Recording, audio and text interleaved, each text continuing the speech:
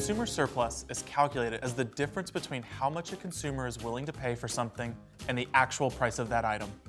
For total consumer surplus, it can be calculated as an area. If you are drawing a demand curve as a step diagram, each individual's consumer surplus, the area below a consumer's willingness to pay and above the market price, is also the area of a rectangle. Total consumer surplus is the sum of all individual consumer surpluses, so it is the total area below the market demand curve and above the market price. The area of a rectangle is its base multiplied by its height. Suppose we map out the demand for coffee for 6 individuals who are all willing to pay different amounts for a cup of coffee, ranging from $4 to 25 cents. If the price of a cup of coffee is $2, we can calculate each individual's consumer surplus and then add them up to calculate the total consumer surplus. The base of Andrea's step is the additional number of cups she adds to the market, 1. The height of her step is her willingness to pay, $4, minus the market price, $2. Andrea's consumer surplus is thus the base of her step times the height of her step, $2. We can do this for each of the other consumers who are participating in this market. For Brett, the base of his step is also 1. The height of his step is 1 because he's willing to pay $3 but only has to pay $2. Brett's consumer surplus is $1. For Christy, her consumer surplus is 50 cents times 1, which is equal to 50 cents. Deb, Eddie, and Frank do not participate in this market because their maximum willingness to pay is less than the market price.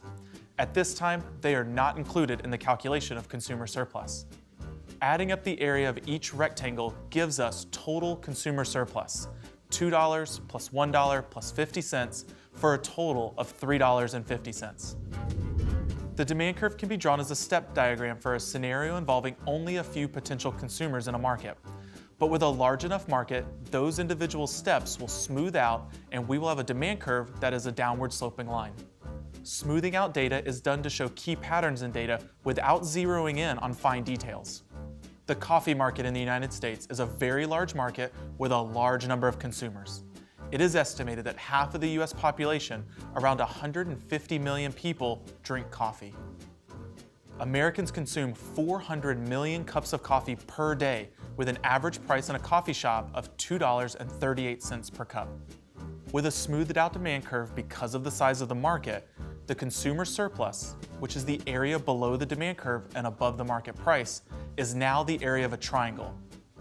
More specifically, it is a right triangle because 2 of the sides, the axes, form a right angle.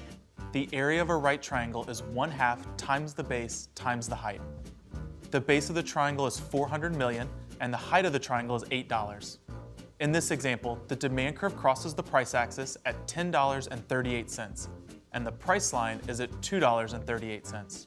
So the height is $10.38 minus $2.38 for a total of $8. The total consumer surplus in this example is $1.6 billion. We arrive at that by calculating the triangle as 1/2 times the base of 400 million times the height of $8, which is equal to $1.6 billion per day.